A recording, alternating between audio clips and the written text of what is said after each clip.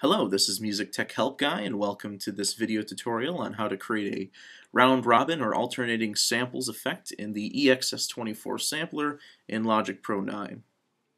Now, if you're not familiar with round-robin, it's a technique you can use to cycle between multiple samples to create a more natural sound. For example, if we had 4 snare drums and we had, say, a 16th note snare drum pattern, if we were to make each sample alternate between one of those 4 16th notes, you're going to have a much more natural sound. If we only had one sample playing all 4 16th notes, you're going to have a very robotic, unnatural sound. So it's a way to bring a more human character to your recordings. So I have Logic open here. I have a software instrument open. I'm just going to rename that drums.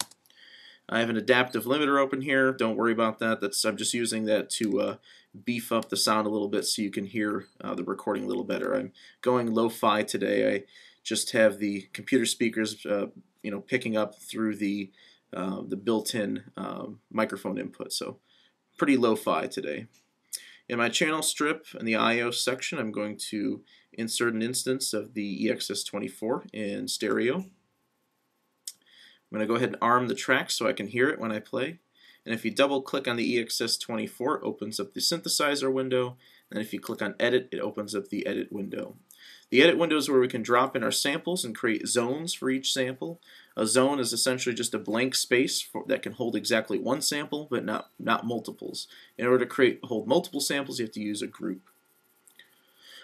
Alright, so I'm going to go ahead and load in some samples. I'm going to go new zone. And on this blank zone, I'm going to load in a sample.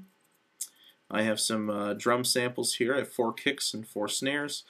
Just for purposes for today, again, because I'm kind of going lo-fi today, I am going to create a round-robin effect between a kick drum and a snare drum, as opposed to doing, say 2 kick drums or 2 snare drums.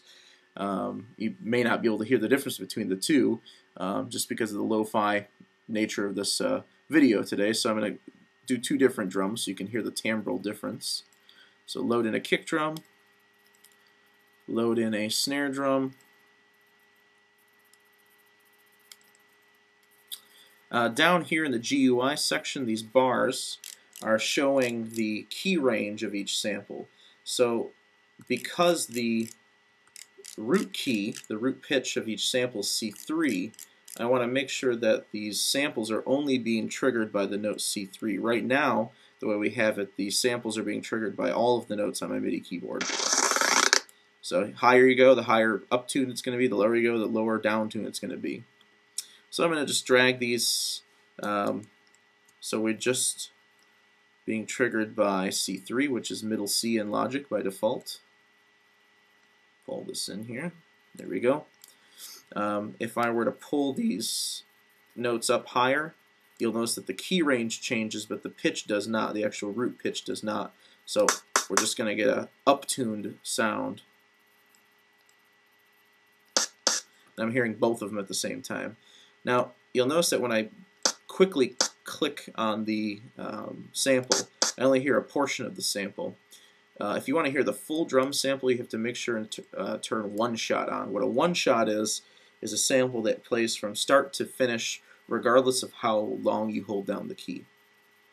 I'm also not using a MIDI controller today. I'm just using my Mac keyboard, so I'm going to hit the caps lock button to bring up my keyboard controller, and now I can use my Mac keys as a controller. I believe K is middle C.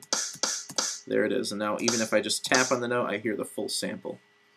Now the way round robin works in Logic is you have to create 2 groups, assign each zone to a different group, and then make the second group be triggered by the first group. So whenever you play group 1, which is zone 1, it tells group 2, zone 2, to be triggered and to play next, and they alternate, zone 1 to zone 2, group 1 to group 2.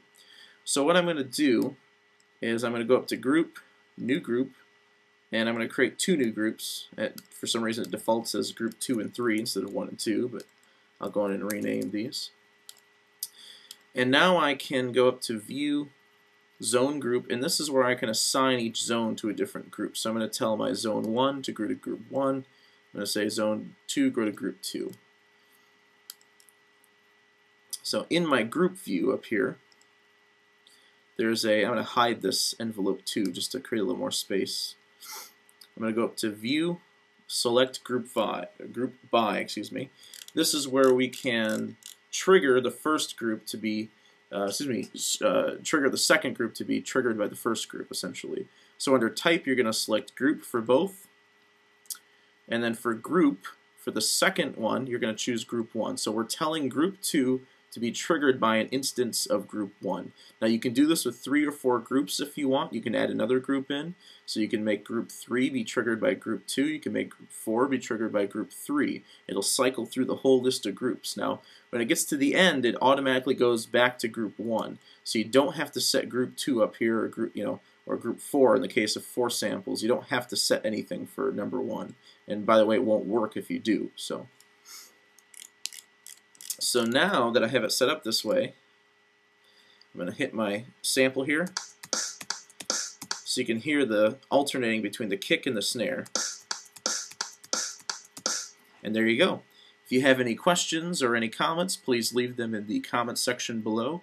I plan on making many, many more videos, including Logic, Ableton Live, and Pro Tools as well. Maybe some Melodyne, maybe some Recycle. So stay posted.